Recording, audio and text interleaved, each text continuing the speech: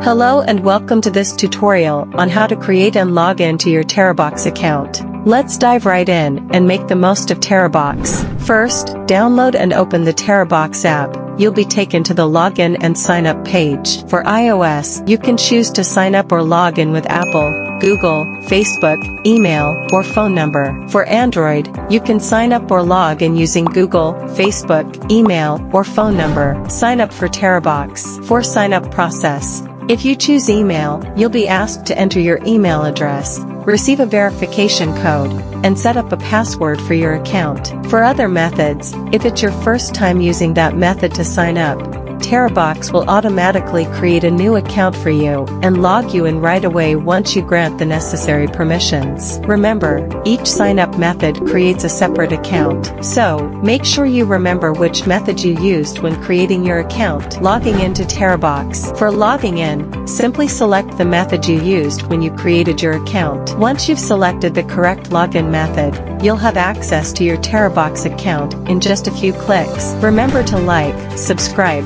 and hit the bell to stay updated with TeraBox. Thanks for watching, and we'll see you next time with more TeraBox tips and features.